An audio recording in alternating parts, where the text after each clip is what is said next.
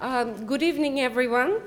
My name is Ayça Çubukçu. I'm assistant professor in human rights at the London School of Economics and Political Science. On behalf of LSE Human Rights and the Department of Law, I'm delighted to welcome you to the school tonight and introduce our speaker, Professor Samuel Moyn. Professor Moyn's talk this evening is the 5th annual lecture organized by the Internationalism, Cosmopolitanism, and the Politics of Solidarity research group that I convene at LSE. As some of you will remember, Professor Buck Morse of the City University of New York delivered our annual lecture last year on the theme of global civil war. Professor Moyn's talk tonight, Human Rights in the Neoliberal Maelstrom, draws on his forthcoming book, Not Enough Human Rights in an Unequal World, which will be published in a few months by Harvard University Press, so congratulations, Sam. Having previously taught for many years at Columbia University, then at Harvard University, Professor Moyn currently teaches law and history at Yale.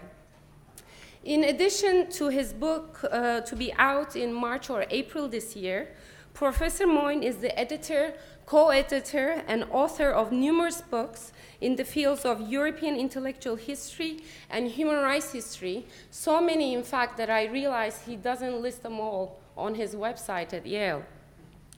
In particular, though, allow me to mention the groundbreaking Last Utopia, Human Rights in History, published by Harvard University Press in 2010, and Christian Human Rights, which is based on the Mellon Distinguished Lectures that Professor Moyn delivered at the University of Pennsylvania in 2014. In addition to being a prolific writer, and I would also call him a public intellectual, Professor Moyn is the co-editor of the Journal of Humanity, as well as of several book series, including the Brandeis Library of Modern Jewish Thought, the Cambridge University Press Human Rights in History series, and the University of Pennsylvania Press Intellectual History of the Modern Age series. That's a brief introduction to a very influential scholar. Now, before we proceed, allow me to note that this evening is being audio and video recorded. Technology permitting, we'll have a podcast of the lecture and the Q&A posted online. So if you'd like to censor yourselves, please do, because this will be in perpetuity, your questions. Audience members are welcome to tweet about the event. The suggested hashtag is LSE Moyn. Tonight, Professor Moyn will lecture not for about an hour, not for about 45 minutes, but probably for about 35 minutes, I was told. So we'll leave plenty of time for the Q&A. Prepare your questions. The event will conclude at 8 p.m. It's a tremendous pleasure and honor indeed to welcome to LSE Professor Samuel Moyn, one of the most provocative and generous thinkers that I've had the pleasure of learning from. Thank you very much, and welcome to LSE.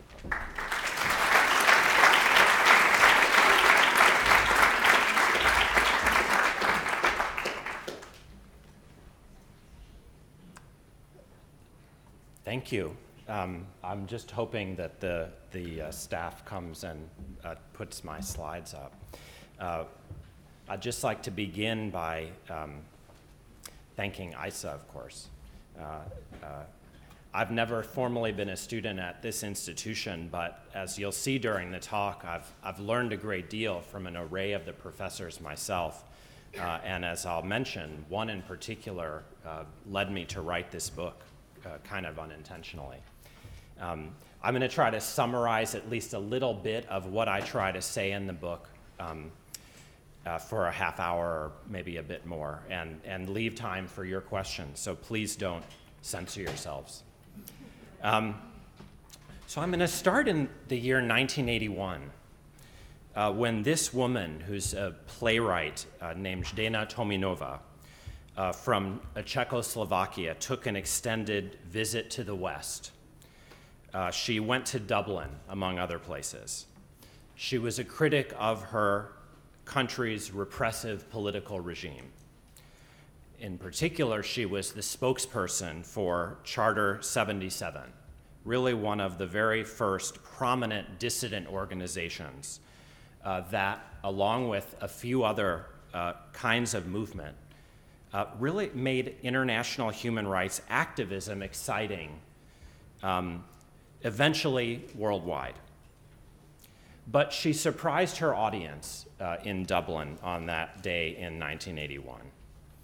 She explained that as a beneficiary of her communist state's policies, she was still grateful to it and remembered and wanted to extend the ideals of her youth, and in particular, its ethic of material equality.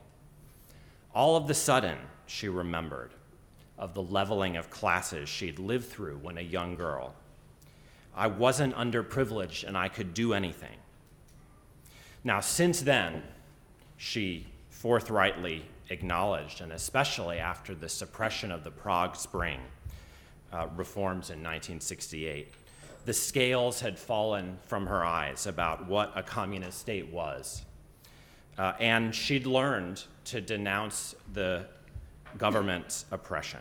And indeed, for her membership in Charter 77, she'd been beaten on the street and had her head pounded into the pavement. But even when her government suggested she leave for a while to avoid imprisonment, and indeed her citizenship on this trip was revoked, and she never returned home. She remained true to the socialism that had meant so much to her generation and that of generations like hers and earlier, not just in Western Europe, but around the world. I think that if this world has a future, she explained to her Irish audience, it's as a socialist society, which I understand to mean a society where nobody has priorities just because he happens to come from a rich family. And furthermore, this socialism wasn't supposed to be just a local idea or a modular one achieved state by state. The world of social justice for all people has to come about, she added. So she was clear at this moment in 1981 that socialism couldn't provide an alibi, as it sometimes had, for the deprivation of basic human rights. But by the same token, for her nation or for the world, the newer interest in human rights couldn't serve as an excuse to abandon material equality. Now, back then, between the founding of Charter 77 and 1981, when she gave this talk, the whole rhetoric of human rights, and especially international human rights, was newly prominent.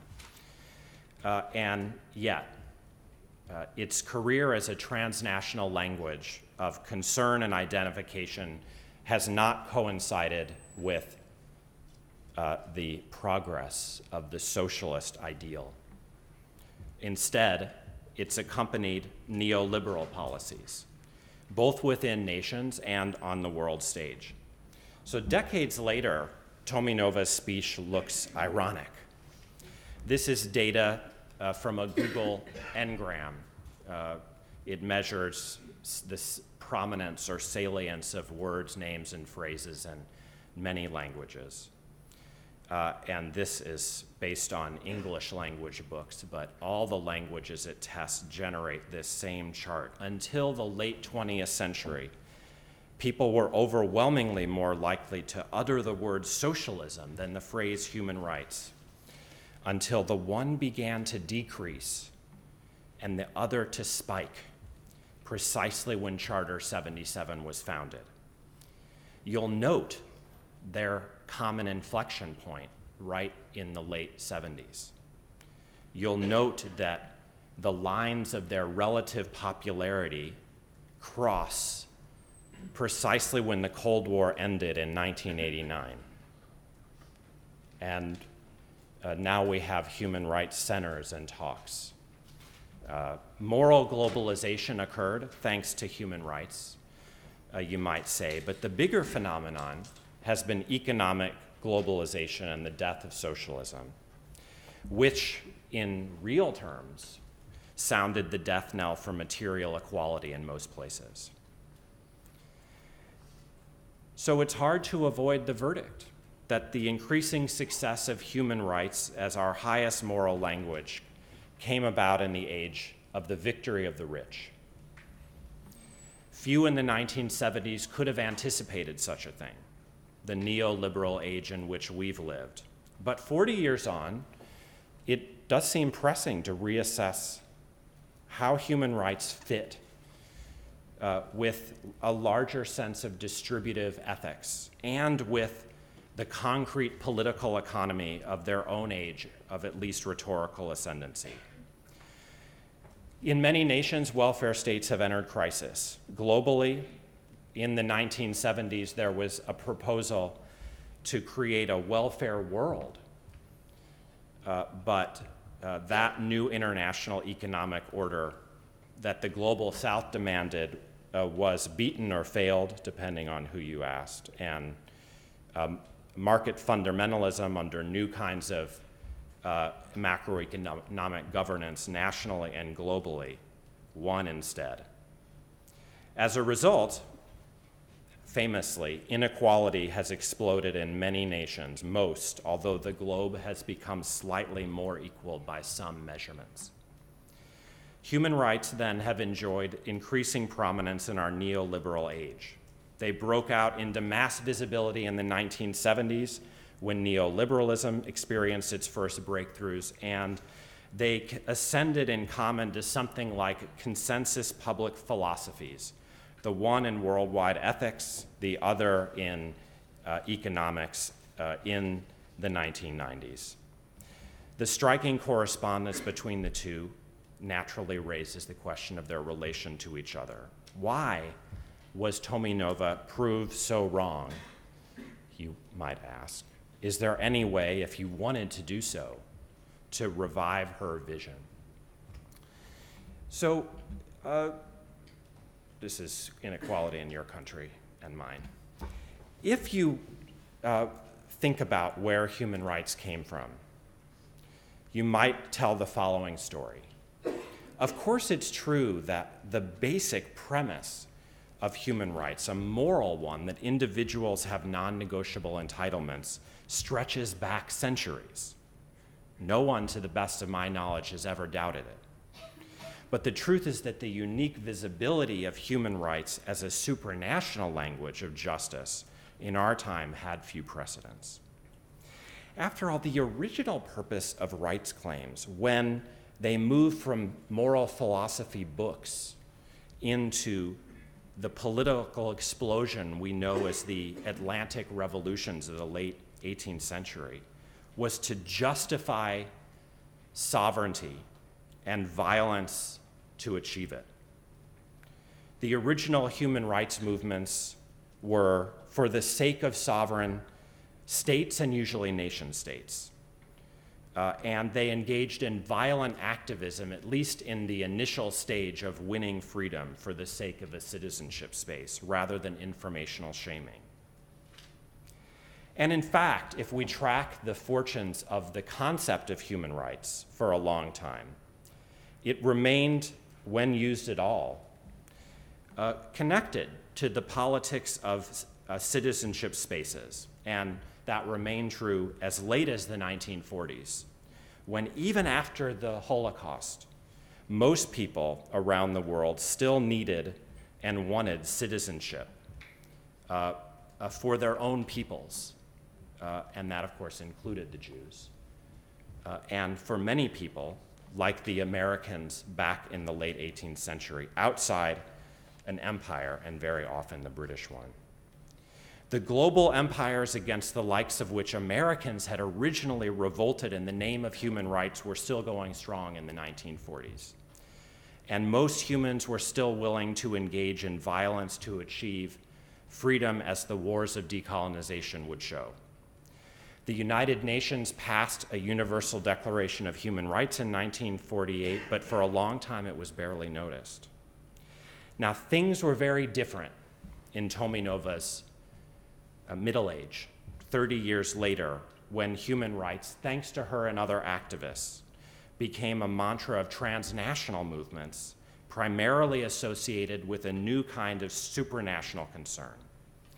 a language not so much, or at least not only, for the to talk about the nature of local solidarity in bargains over the extent and content of citizenship, but instead to talk about the basic freedom and sometimes bare survival of humans globally.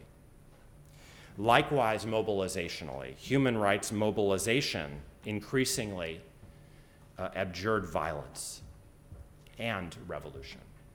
Instead, it focused much more frequently on informational politics of naming and shaming, and as lawyers got in the act, new kinds of legal activism. There's no doubt that a new cosmopolitanism surged, but it was in an increasingly liberal, neoliberal time. Now, I've just summarized a book I once wrote on the history of human rights. And in retrospect, I've realized that I failed to mention distributional ethics much, and I omitted political economy. And now that looks to me to be short-sighted.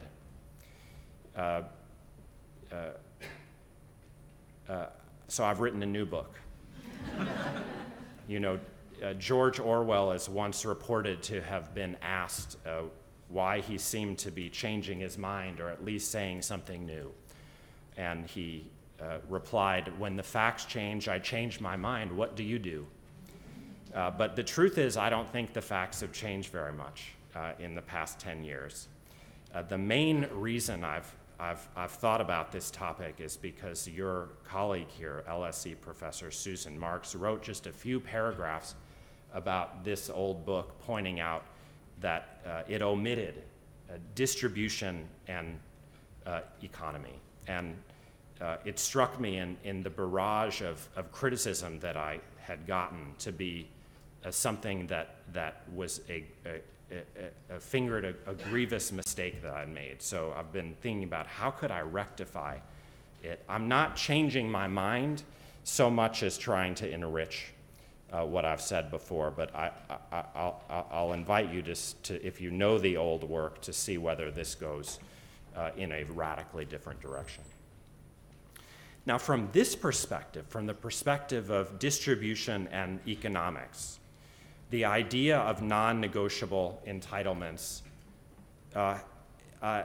although I would defend its relationship to revolution and nationhood, had in the later 19th century especially been strongly linked to classical liberalism and the rule of markets.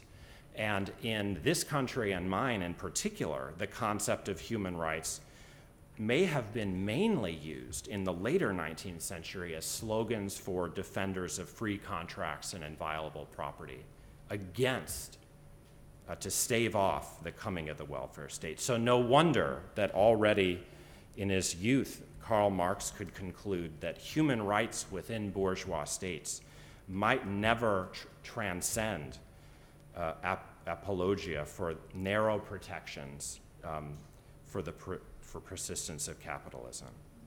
And yet, in the mid-20th century, the welfare state did come. And to the extent they were used, human rights concepts were recast in the spirit of egalitarian aspirations, materially egalitarian ones, at least to some remarkable extent, within discrete national communities. That old UN Universal Declaration in 1948, I would now say, was most of all a charter for national welfare in the new age of social citizenship of its time. Just as before in modern history, the notion that individuals have basic rights was undoubtedly affected by the political economy that undoubtedly shapes so much about people's moral ideals, what they think and how they live. Chock full of economic and social rights, the Universal Declaration was a charter for social citizenship, not transnational attention or activism. At least for those citizens who already had citizenship, or if they were still under empire, could win it by any means necessary.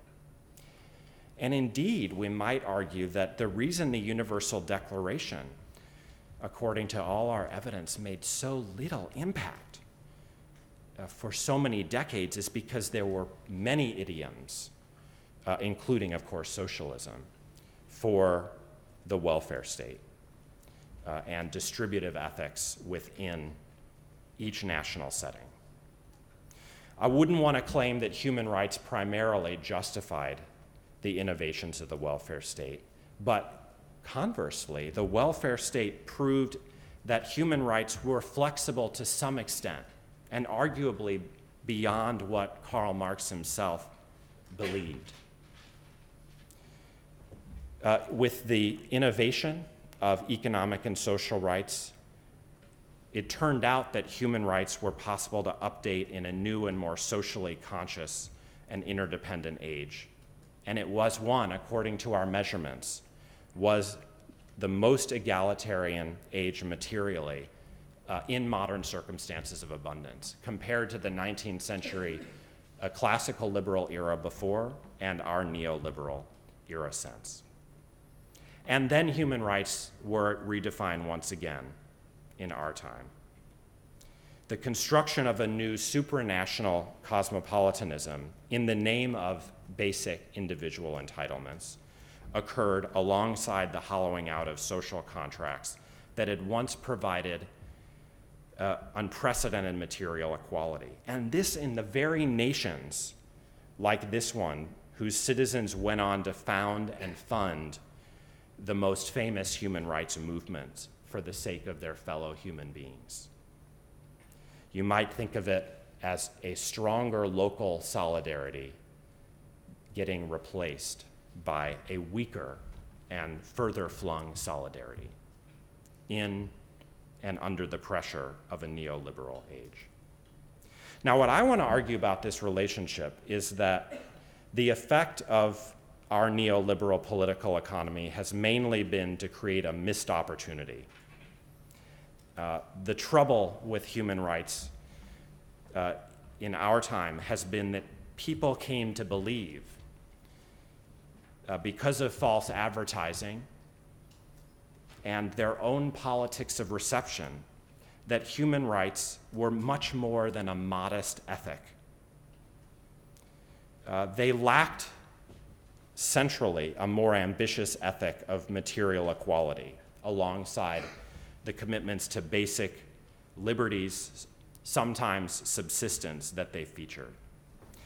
And people came to believe that this modest ethic for activists was going to be up to the challenge of facing down any injustice that occurred in the face of neoliberal victory. So I want to spend a few minutes arguing that, in contrast to insisting, as some critics have, that the trouble with human rights is that they caused neoliberalism, at least in some significant sense, or distracted fatally from neoliberalism's victory. I want to make a weaker claim, or if you like, it shifts the target of the indictment not to activist communities and a few relatively insignificant lawyers, but rather to the audience for activism, which overestimated the ethical importance and mobilizational power of human rights. So overall, human rights law and politics, if not to blame for contributing to or distracting from neoliberal assumptions and effects, were condemned to a defensive and minor role in pushing back against a new political economy. And the trouble is that for a long time, no one noticed or said so, and then called for something better. Now, as I've mentioned, some have claimed that either the very notion, if this is how you read On the Jewish Question by Karl Marx, of individual rights, or this latter-day globally minded contemporary human rights movement, or possibly both. Some have claimed that those are condemned, if you like, in advance to work in the service of capitalism. I've already suggested that their flexibility, not just in the experience of social welfare states, but also in our neoliberal times, suggests at a minimum considerable malleability in the language of human rights, such that they turn out to serve pretty wildly different political economies in very different ways. It may be, you might argue in response, that those are all versions of capitalism. But assuming that a category itself makes much sense, and without going into much further detail, I'd like to suggest that it may be that the concept of human rights is one that we may want to defend as informing a wide variety of potentially ones we haven't discovered or enacted of production and distribution. And whether within the horizon of something we call capitalism or beyond it, they seem to accompany different visions of political economy, adapting each time, and maybe for an indefinite future. Now, I want to admit that the notion of rights was very marginal to the experience of the welfare state and social citizenship. And if I had more time, I'd want to argue that one big reason for the exclusions that welfare states involved, especially in terms of gender and race, and when it came to the very poor, is that they very rarely allowed for social provision as claimable rights. Even though, in a wave after 1918, constitutions more and more often featured economic and social rights. But I think the bigger lesson, in spite of the marginality of rights talk at the height of welfare states, is that if we look, we find that the rise of pressure for social citizenship proved that the language was much more capable of flexibility than some in the push for the welfare state had believed. I've mentioned Marx. I'll mention another reformer, J.A. Hobson, who in 1901 already noted, among modern social reformers, there's a tendency to carry the revolt against the theory of natural and inalienable rights of individuals, on which 18th century political philosophy was built, so far as to deny the utility of recognizing any rights of the individual as a basis for social reform. Not just those influenced by Marxism, but bourgeois reformers became very skeptical of rights talk in the drive for the welfare state. But by its conclusion, the campaign to establish welfare states proved at the very least that rights could be adapted, notably in the coming of the category of social rights, which, in spite of the overall marginality of rights in the 40s, this category of social rights does have a kind of consecration at that moment. I just mentioned, since I'm here, that it's worth thinking about T.H. Marshall, who undoubtedly in the English language gave the most intellectually prominent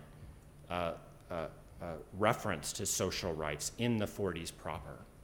It's quite amazing that when he gave the Cambridge lectures in January 1949 that formed the basis of his famous Citizenship and Social Class, he didn't mention the Universal Declaration.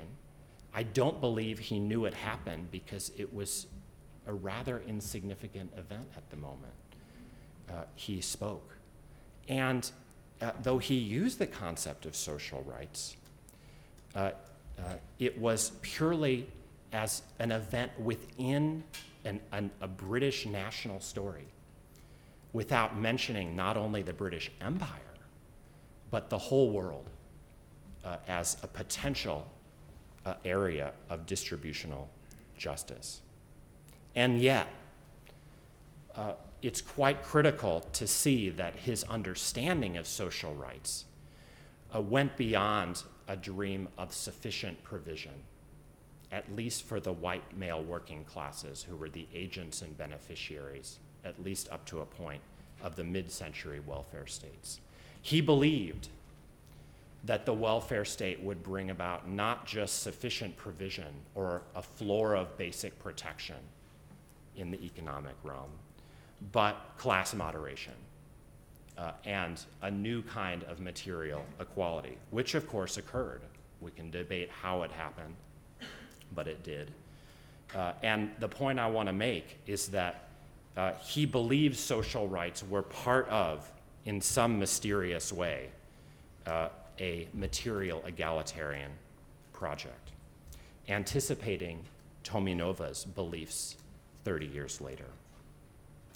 Now, if we turn to our neoliberal time to think about this flexibility of human rights under the pressure of new kinds of intellectual worlds and material realities, we must acknowledge that never did the language of human rights revert to the narrow protection of contract and property. Indeed, the human rights movements in its famous covenants, which came into force in the mid-70s when the human rights phenomenon takes off, pioneers the first declarations of rights in world history that do not have a property right, and possibly at their very core. No one, I believe, in most languages, uses the phrase human rights, as was true in the late 19th century, to refer primarily to a movement for the freedom of contract and sanctity of property and the victory of the rich. More than this, whatever relationship of the human rights law and movements we know to their neoliberal ambiance, these movements have brought unprecedented scrutiny to a problem the welfare state forgot, not just to state violence globally, but also to the profound failures of local politics to treat citizens equally, no matter their gender, race, religion, or sexual orientation. And finally, alongside that unprecedented push for status equality in a neoliberal time, human rights movements have also, albeit gingerly, called on the resources that were there in the Universal Declaration for demanding distributive entitlements, economic and social rights from housing to food, struggling to renew some of the premises of the social welfare state under the reign of a different political economy. Meanwhile, for all of its sins, and I will turn to indict them momentarily, neoliberalism could sometimes fulfill the wildest dream of human rights activism when it comes to sufficient distribution. As Chinese marketization brought more human beings out of poverty than any force in history, certainly including the human rights movement itself. So the social welfare state had focused its generosity, material egalitarian, to some extent, on the white male working class. Human rights movements, aside from the much greater sense of status equality than welfare states even attempted to guarantee, shifted its attention to the wretched of the earth and the problem of sufficient distribution in the form of global anti-poverty. However imperfect their successes, when they turn to distributional matters at all, sufficiency globally matters much more today, sufficient distribution of the most basic entitlements than arguably at any time in history, including under communist governments worldwide. So all that's to say that human rights have been malleable. And in our time, to the extent that they connect with unprecedentedly successful campaigns for status equalization and sufficient provision. Now, I don't want to, push the sense of some dispute too far, especially because it would take us way too far afield into basic issues of social theory. I'll just mention in passing that my work has come out of a school in the United States known as critical legal studies, which is focused primarily on discourse.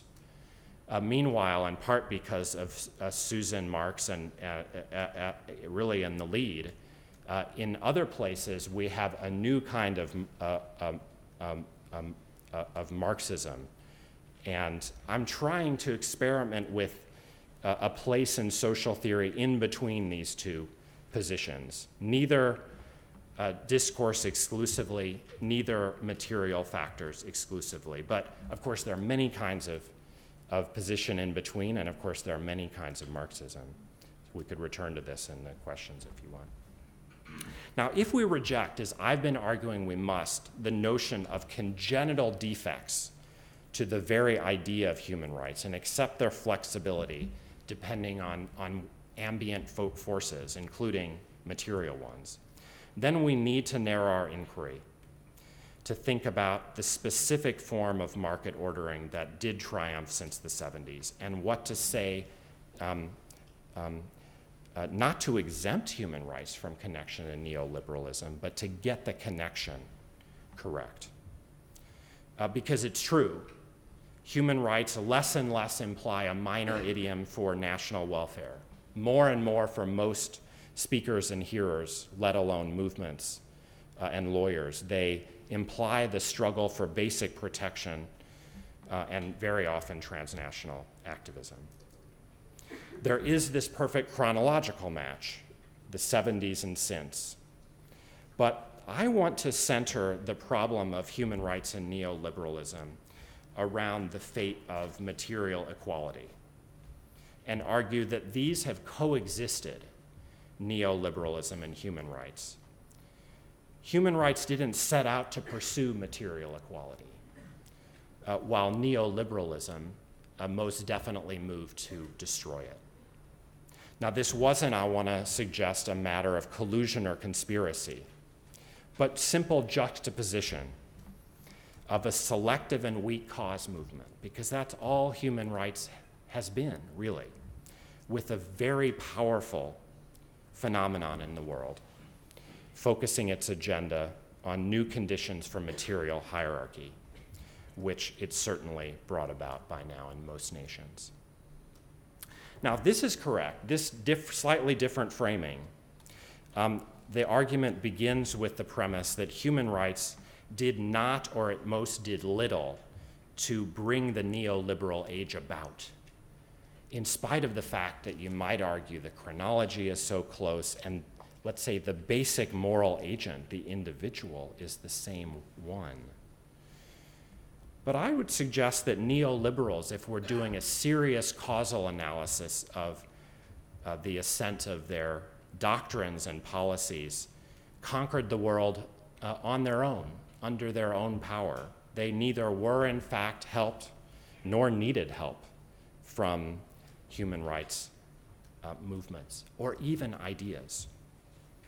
So I want to suggest that we start by recognizing how small a phenomenon human rights has been, even ideologically, and compare it to the very big phenomenon of political economic shift through which we've lived. So let me try to specify this for a couple of minutes, collapsing a lot of detail just because there isn't time. Over the substantial period since this moment of the 1970s in our own time, in a very big world, which both human rights and neoliberalism may have visited at different times and in different ways. I think we might suppose it's true, as Naomi Klein has alleged, that in this first case of the imposition of neoliberal policy in Chile after the coup in 1973, the human rights movement obscured the economic foundations of authoritarian rule. According to Klein, it merely focused on superficial brutality like disappearance and torture. Or supposing it's true, as I think Susan Marks has claimed, and quite compellingly, that human rights movements have not been agents of necessary structural transformation. Also true. The question is whether we believe seriously that the outcomes would have been different if Amnesty International had denounced neoliberalism instead of torture. Or even if human rights movements today, in a vast speculative counterfactual, engage not in this self-consciously apolitical and neutral job of naming and shaming, and even pursuing minimum entitlements for the poor, but instead in offering controversial diagnoses of the root causes, which are economic in this account, of violations, and face down the whole phenomenon. Well, I personally doubt it.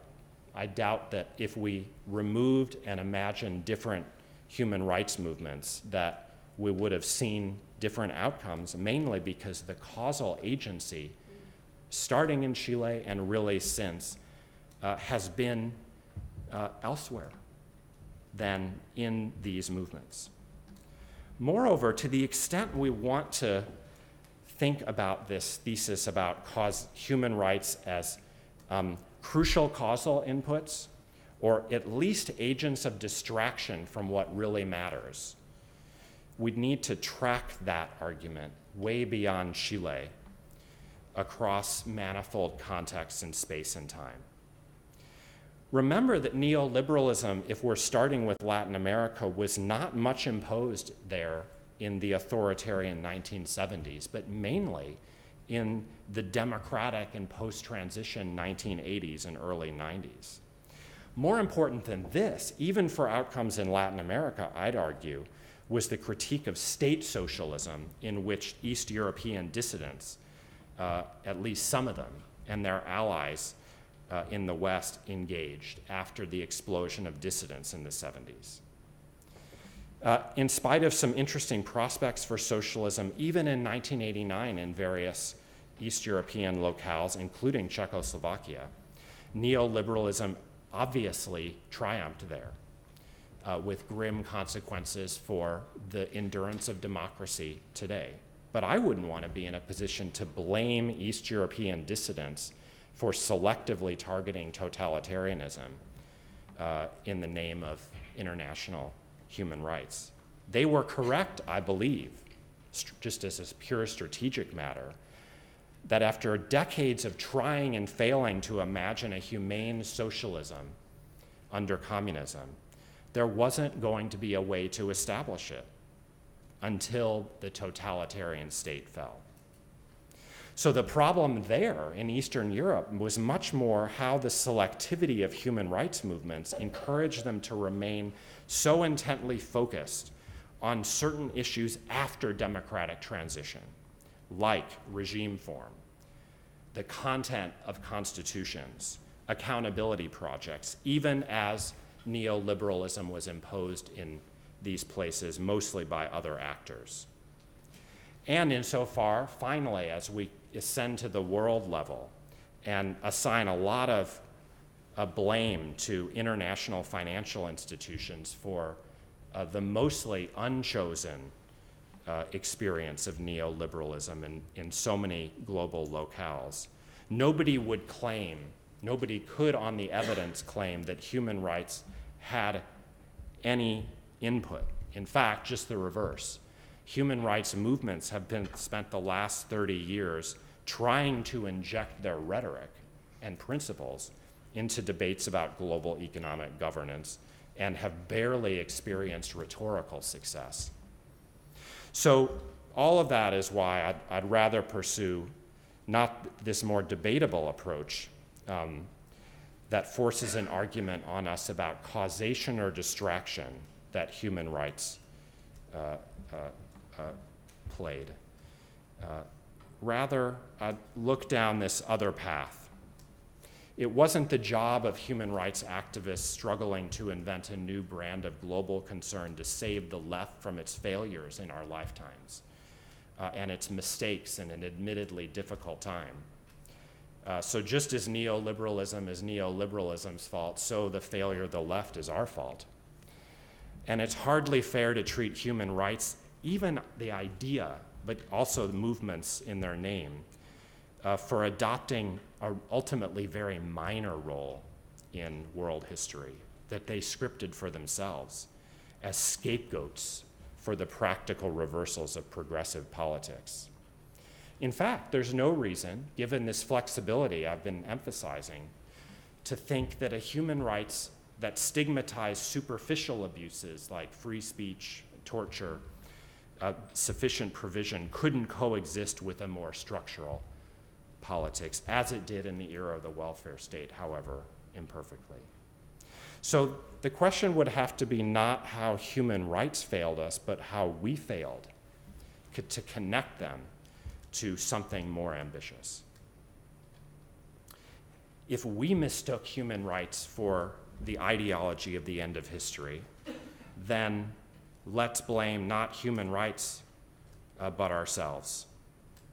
And in particular, for not recognizing from an early date the ethical and mobilizational limits of human rights and the need to connect them to other things, as Tominova insisted from the very first. Now, the results, of course, of our mistake has been graphic. Great advances have been made when it came to supranational responsibility and status equality, but at the high price of material equality at every scale. Because human rights lack the norms and movements the desire or will or power to advocate for the latter.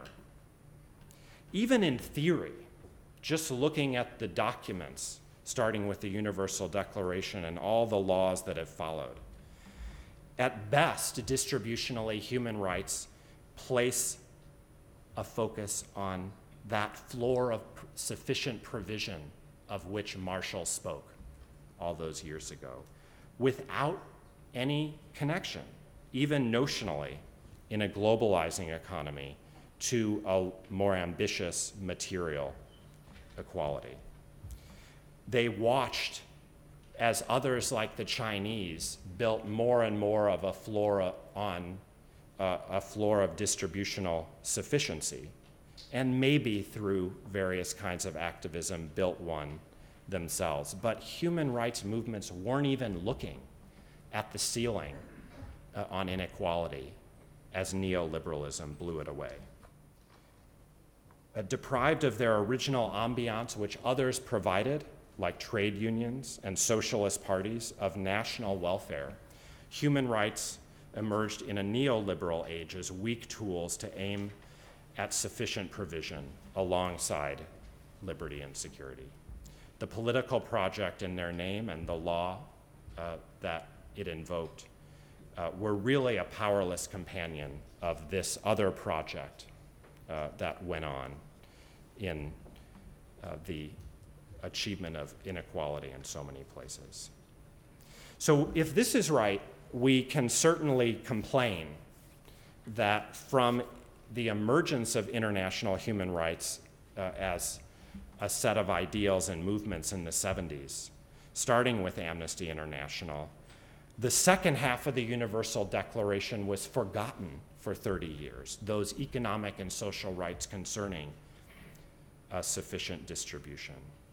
But I'd complain even more energetically that we didn't notice, even when such groups did gingerly re-engage with distribution, that it was never for the sake of material equality, and it was in the face of exploding hierarchy. The same was true of the star-crossed and mostly catastrophic failure in the realm of the judicialization of economic and social rights, which is a kind of law professor project and judicial project of the last quarter century. We can complain that it's achieved so little, which it has, but the deeper complaint is that it never envisioned trying because we didn't demand egalitarianism alongside sufficient distribution. So, material equality isn't something human rights law and movements even set out to defend. And they certainly didn't resemble mobilizationally the kind of activism whether socialist or trade union, that had at least forced class compromise in the welfare states in the middle of the 20th century. Indeed, the ascendancy of human rights has coexisted with the death of labor as a live political force. Not the party in this country, though that's also true. I mean the movement on a worldwide stage. But I hasten to be clear. I don't mean that human rights cause the collapse of ambition or the disappearance of agents, nor that they distracted from those ruinous consequences. Rather, it's that these limitations should have been obvious from the first. They were obvious, and we failed to respond to them by keeping human rights in their place and supplementing them with egalitarian politics. So if all this is right, in conclusion, I think we should avoid blaming, let alone ditching, human rights. Rather, our task would have to be to save them from their catastrophic neoliberal companionship as flexible principles that can indeed join a new politics of local and global distributive justice. We would have to indict not human rights, but our poor choices to overstate their ethical glamour and significance. The fact that we overloaded them, so many of us, and I include myself, with practical expectations they couldn't possibly bear, even in the most optimistic scenario.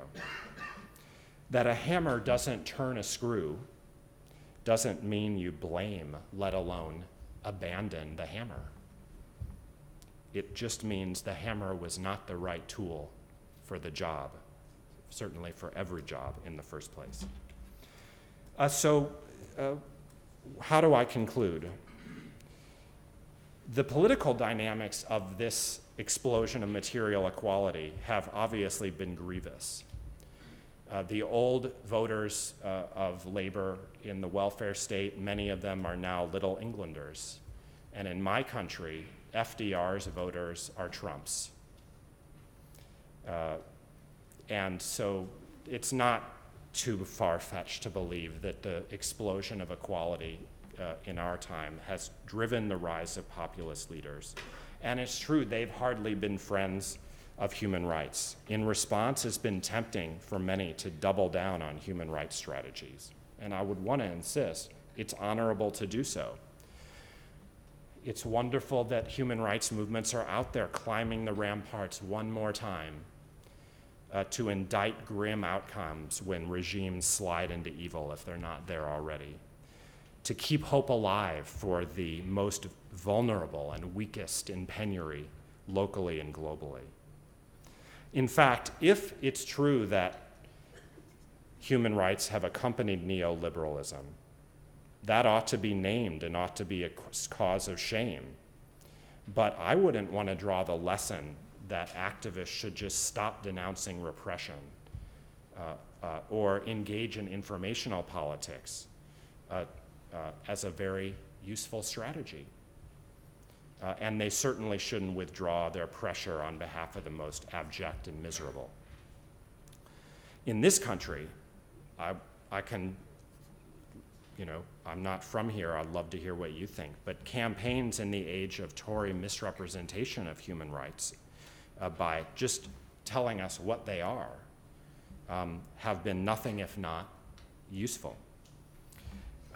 And yet, I think human rights activists, those who train to do it because they think these principles can save the world, and those even who have already chosen the career and the movement, need to think twice about the neoliberal circumstance in which human rights have defined morality for so many of us. We have to recognize the severe limits of this idea and these movements, which have involved our own failure to supplement them with more ambitious visions and progress. Human rights were latecomers to any distributional concerns of any kind, even sufficient provision, and work for it slowly and still very inadequately. And since they've gone on to stigmatize only the scandal of material insufficiency, turning a blind eye to galloping material equality. In so doing, they miss the point of neoliberalism, which has intensified hierarchy almost everywhere. In taking human rights too seriously, I think the deeper problem, as I've suggested, is that we miss the point of neoliberalism. Human rights activism wasn't neoliberal, but we have been. So what does this suggest practically? Well, I think it suggests the need for new ideologies and movements, not to displace but supplement the moral romance of human rights as we've lived it in the past few decades, keeping those movements around for their strictly limited uses, but learning to reject the neoliberalism with which those movements have shared the same lifespan. Thank you very much.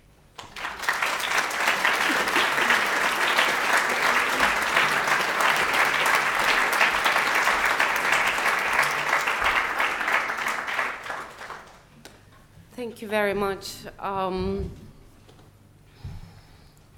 It will take some time to digest everything you have said, but I'm sure there are already questions on the floor. I'll take 2 or 3 at a time. Yes. Would you mind introducing yourselves briefly? My name is Jack. Yeah. Would you agree that the concept of humanitarian intervention emerged in an age of...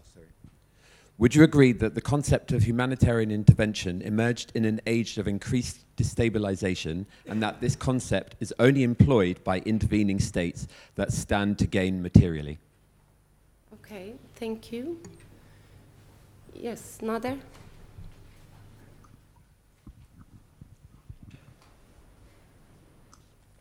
Hello, my name is Nader. I want to thank you for a great talk. You acknowledge that part of the history of human rights is the rise of dissidents in places like Eastern Europe or Latin America, where it was linked with other ideas about democratization and transitions. But doesn't that complicate the puzzle a bit? That now we also need to ask whether those ideas about democracy, whether those ideas about democracy and constitutional change, or the expansion of civil society, or expanding political participation, might have also, that there was a limited way by which those questions or those ideas were being put forward, that kind of that would have to force us to ask how that is related to social questions or structural issues. Thank you. Thank you. I'll take one more. Yes. Yeah. Hi, I'm Michelle.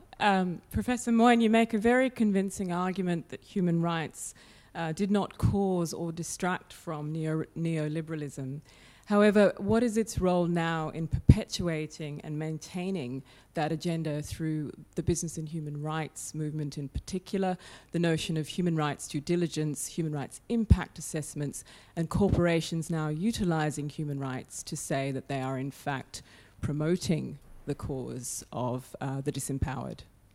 Thank you. Well, these are fantastic questions. I'll just try to answer them briefly in order. Is this working? Or I hope so. Okay, so humanitarian intervention is an old practice, and its most successful cases are ones of South-South intervention in the Cold War. It was for a long time in the 19th century before it got associated with some unsavory uses in the mid-20th, notably with Adolf Hitler's invasions, an imperial concept. It really was of main use in kind of policing the Ottoman Empire, used almost exclusively in the 19th century with respect to whites and Christians suffering, and they were suffering sometimes within that empire. I assume you're asking about very recent history and the revival in the kind of normal story we tell starting in, the pressures, of Bosnia and Rwanda, and then the first, a significant such intervention in Kosovo and then, a few later, notably Libya. Whether they're whether we see great power politics behind them, and that's just straightforwardly obvious. I think we do. A more contentious question you ask is whether they're unfailingly about the material advancement of those powers. And there I wonder if, again, if that most kind of vulgar Marxist approach to thinking about these humanitarian interventions is persuasive. So I'm not suggesting that that's your view. I'm just suggesting that if we think that we that we restrict our gaze to material factors, I think we miss a lot. So if we take the idea of humanitarian intervention and later its rebranding as responsibility to protect, it's clearly something that draws on the very honorable interest in protecting human beings to gain consent for great power action. And that occurred in the Security Council through, if not the connivance, then at least the consent of states like Russia and China. And the very fact that they were fooled so badly, or at least said they were after, and then wouldn't allow further Security Council resolutions for humanity's sake in the case of the really much worse Syrian catastrophe, suggests again that these things aren't easily traceable to very material agendas.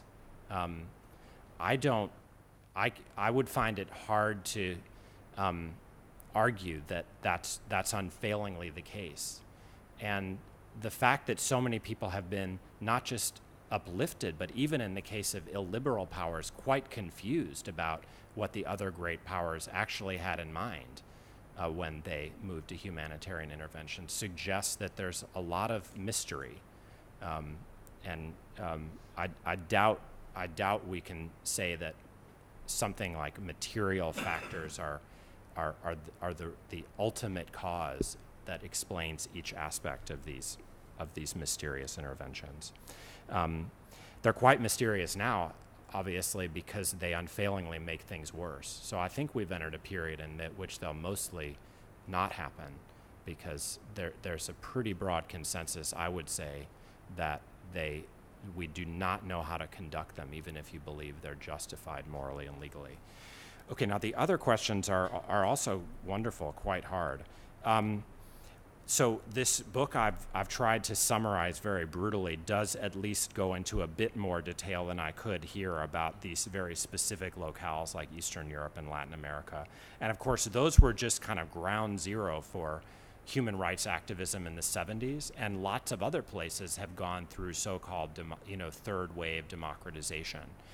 And then we have to ask, well, what do we mean by human rights, such that we would assign a causal role to the coming of neoliberalism in each place, abetted by the fact that in many of them, which are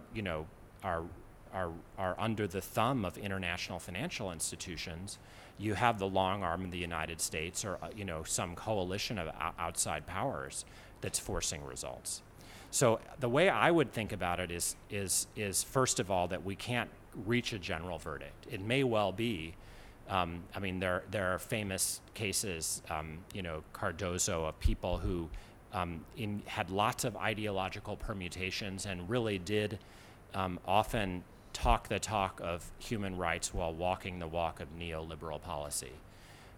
But how representative of they, even in their own regions, let alone globally? Wasn't it much more frequent, if we think about the Eastern European case, that human rights icons served as, let's say, the face of neoliberal policy transitions, which they may not have even understood was going on? So again, we're back to a kind of level of confusion in actors that I think is actually quite central to history as we actually live it. And I wouldn't want to say that someone like Václav Havel was a neoliberal or was collusive in the imposition of neoliberalism, because I don't think first he didn't want that to happen and didn't understand that that's what went on in part under his watch. If we want to blame someone, we shift to Václav Klaus or, people whose ideology this actually was. Now, I also don't think if we raise the level a bit to talk about like constitutions and things like that, well, socialist states have had constitutions. It depends on what they say and probably, what role they play in political bargains. And I wouldn't want to say that constitutions are per se neoliberal. That seems just false. It's true, of course, that constitutions are more and more associated with the prestige of human rights, but it's really since 1918-19 that that's been the case. Maybe we argue that the transnationalization of human rights since the 70s had some different kind of causal force on constitution making after 1989, and that's a really interesting hypothesis to pursue. But I doubt it leads to a lot of causal force in the bargain. I guess maybe there's some other levels at which we could investigate. I mean, maybe the most abstract, moving from like actual dissidence to constitution making, would be just like the general ideological ambiance. And here maybe the case is strongest that human rights play this role of ideological blinding us. And it's, however, also most elusive to establish at that level. I think if human rights for most people in our age have not been an activist project, but at best a kind of weak alibi for what they really knew what was going on or even actively chose in their heart of hearts, which is a particular kind of unrestrained capitalism, then we blame them. And we learn that human rights can be taken more seriously by some people and adapt to different ecologies. Michelle raises a brilliant concern, but again, we say, yes, okay, John Ruggie, my old colleague, has crafted these, principles and so forth. And it's absolutely true that the rise of corporate social responsibility discourse is largely window dressing that has an obvious, ideological role. Human rights are still, I think, a relatively small part of that. John Ruggie's goal and the main role of these principles, which are non-legal admonition and so forth, is very narrowly focused, as much of the human rights movement has been, but that's another story, on kind of atrocity. And again, there's nothing wrong with that, as far as I see it. We'd have to make a really hard argument that the attempt to use this prestigious language to get companies to put themselves on the hook for after the fact or in advance to guard themselves against atrocity has actually worked to causally, or at least as some kind of distraction agent, to keep other people from regulating them for the sake of a broad variety of ends, including egalitarian ones. So I would say that sounds, again, like it goes, no one's proven this, or it goes further than the evidence I know about would bear. Consider the following analogy. In the era of the welfare state, and then again at the hoped-for global level in the era of the new international economic order, the welfare state or governance goal was to subordinate private activity, including corporations and, for the NIEO, multinational corporations, to collective purposes. And of course, that was rather successful, again, within some version of relatively free market ordering within the Western welfare states. Compared to the present, corporations accepted under pressure, and because of strong states, a much greater amount of redistributive political outcomes than they do today. And of course, their multinationalization in its origins may well have been a response to that new situation. But if that's what we think, then I think we go back to the NIEO and say, why blame human rights for trying to stop atrocity when we should think about raising the welfare state to the world level and making corporations not just avoid buying Nigeria in order to, kill the Ogoni, but actually serve a global welfare project. But then the question would be, where's the political coalition for that? I'm not sure attacking business and human rights for its alleged distraction is a main step in the building of that coalition. So the problem's our failure to do so. On that note, if I may ask a question myself, the second half of your talk was structured by this we. Yes. That failed to do this and failed to do that. I wanted to ask you more, to reflect more on this we that failed to connect human rights to a more ambitious project. And not only the subject of that we, who's that we that failed to do this, but what accounts for the failure itself. Good. Well, this is the weak point of the talk, I think, that you've gotten at the end of your question. Now, look, this work, and in fact my prior work, is a story about elites and elite consensus. And if we believe those elites have to fall in the name of some other group of people, as if an elite rule wouldn't follow in its train, then we pursue that project. I'm treating elites, the ideological formation of elites, and indeed who gets to constitute them, as very flexible. And if you look across this room, you can't deny this is the case. Now, is it limited? Is it still an elite, and is that who, traffics through this institution and mine? Undoubtedly.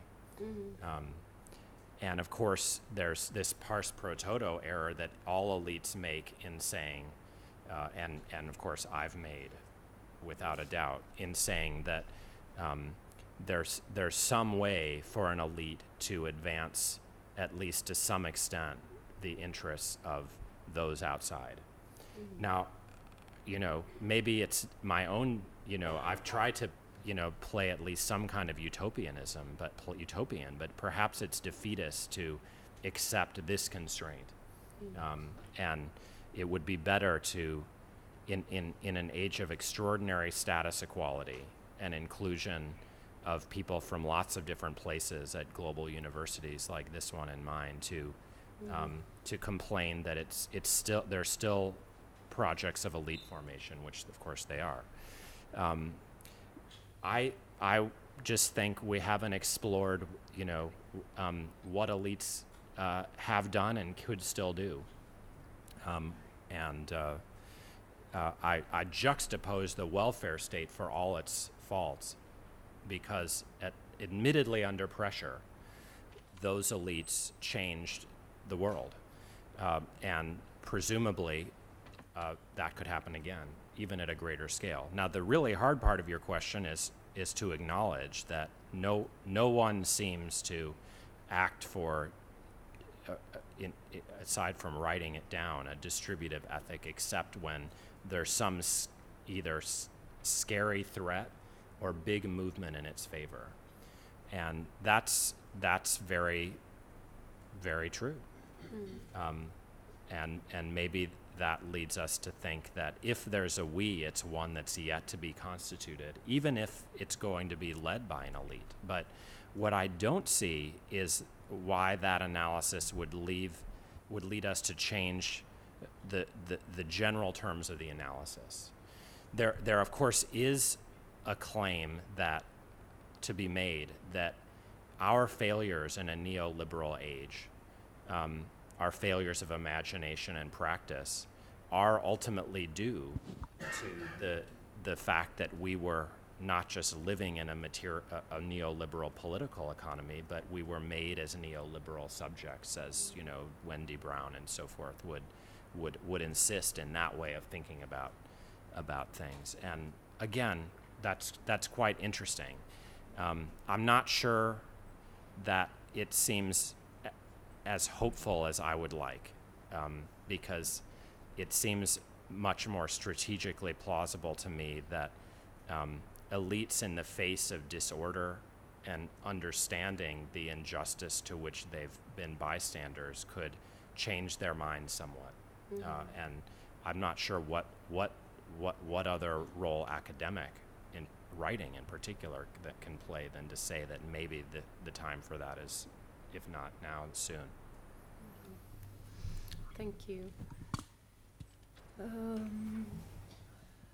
Yes, Gracie?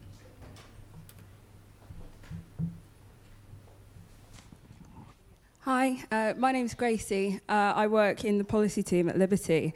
And I was just wondering what you thought about how we might distinguish between circumstances in which human rights are the appropriate frame and should be pushed further or should continue to be applied, and circumstances where actually we need a different ideology. Because I can imagine that with regard to issues like being forced to take medication against your will, or the right to die, human rights might be the appropriate framework. But a lot of my work is concerned with migrants, and obviously these are people who have been administrated out of the welfare state, healthcare, lawful work and workplace organising, and human rights seems to be kind of the thing that is just about keeping people's heads above water, but is also clearly not nearly enough. Thank you. You've been waiting, yes, for a while. Goldo Kasla. I work for Just Fair and another human rights group, for full disclosure. We work for economic and social rights in the UK, and it's actually quite good that we go after Liberty with this question. I must admit that I find your argument very compelling, but what wasn't entirely clear to me was whether you are critiquing the human rights movement as it is or as it has been, or whether there is something intrinsic in the human rights movement because of its constituency or the tools or whatever that makes it unfit for purpose. You mentioned several times Amnesty International, but thankfully the human rights community is much bigger than Amnesty International. We, in Just Fair, we are part of a network of 300 NGOs from 75 countries, and all over the world that work on economic and social rights. And people who are part of these movements, they are perfectly aware of the political economy and the paradox of institutionalization of the gap between human rights capital letter and lowercase of Stephen Hopgood. They know all that. They may not know the literature, but they know the challenges. So I wonder if you focus too much on the large human rights groups, or whether there is hope out there. For instance, in the UK, we in Just Fair, we're working on trying to incorporate class as a protected characteristic in the Equality Act through the social economic duty of Section 1.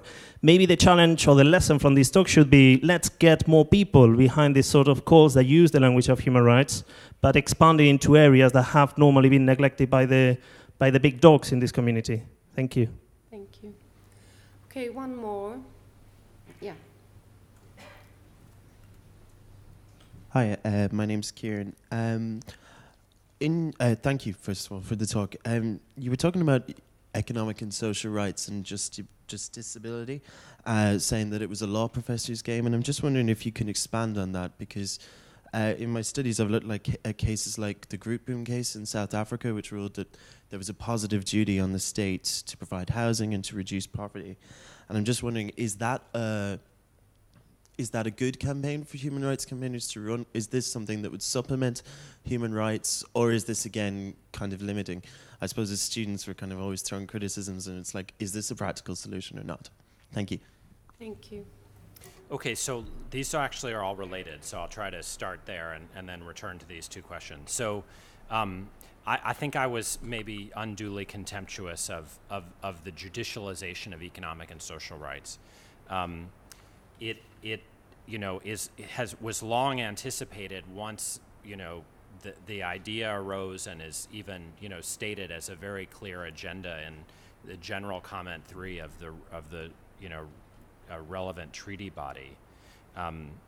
But then South Africa and South African case law became very exciting and taught by law professors the world over, and more important, the possible agency of judges or judicial-like figures became a massive cottage industry amongst law professors. So it's mainly my, sour grapes for having had to read it.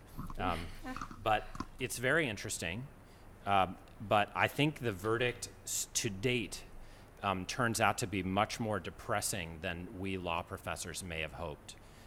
Irene Grootboom did not get the house before she died that she was, to which she had a right under the South African Constitution.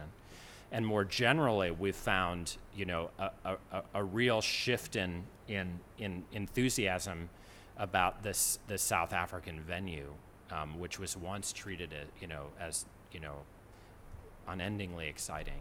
When we shift to Latin America, where much of the jurisprudence and case law is from, I think the canniest observers have found that, as we would expect, claiming social rights in court usually presupposes liberty.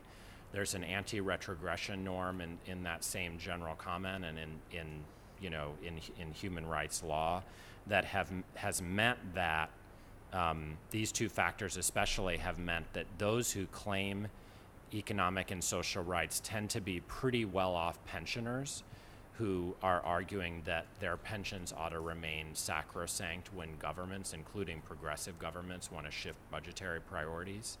And the worst off have generally not been helped. Even those who have wanted courts to be participants in very generous provision under the heading of economic and social rights have been disappointed. So I think what that suggests is that there's a reason why, when social rights were consecrated in the 1940s and had after their constitutionalization since 1917, there was no move to judicial agency until our time, when in general judges were treated as these kind of romantic agents of redemption, which in kind of historical terms is very surprising. They've generally been agents of the standing order. And that they could be treated as such change agents is just very surprising, and less surprising is that they failed to justify our hopes. Well, what could? I think movements, which I would be the last one to deny, have moved more and more towards accepting economic and social rights. It really does take the end of the Cold War for that to happen in a big way.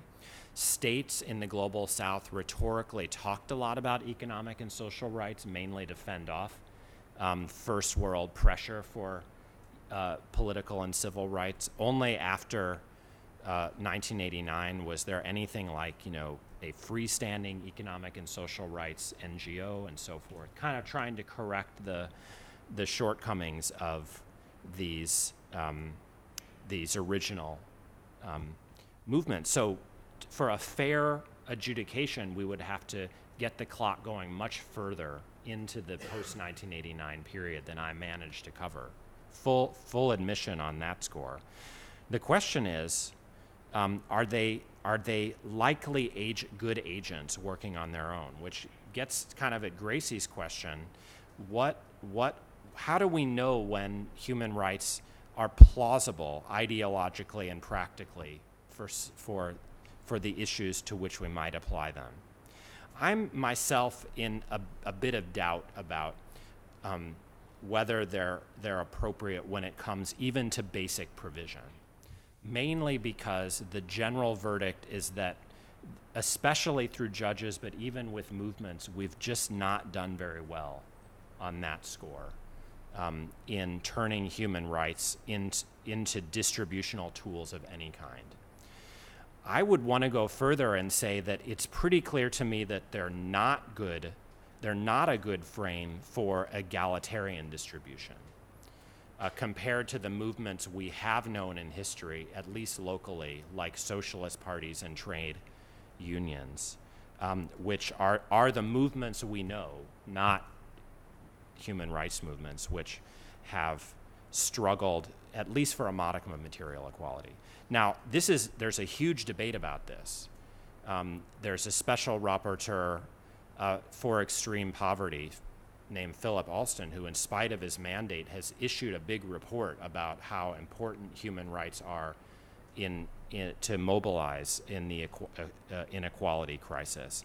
I myself would come down with the view that to the extent we get big movements going for material equality, they will create the conditions, and really the only plausible conditions for the actual success in the world of these newfangled economic and social rights movements.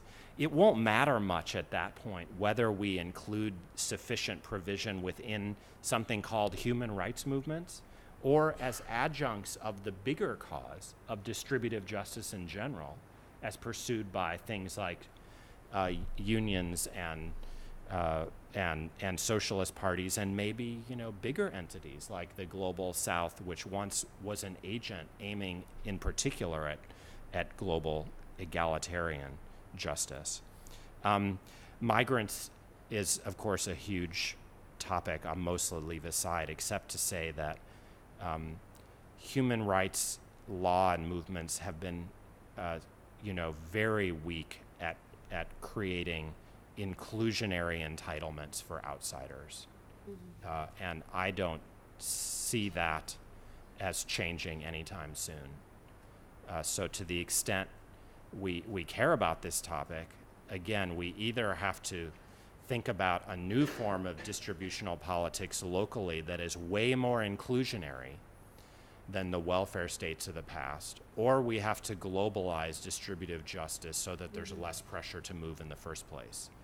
In neither of those scenarios do human rights as a concept or a movement strike me as that important. On that note, thank you very much for a fascinating talk, provocative as expected, and thank you all for coming tonight. Thanks.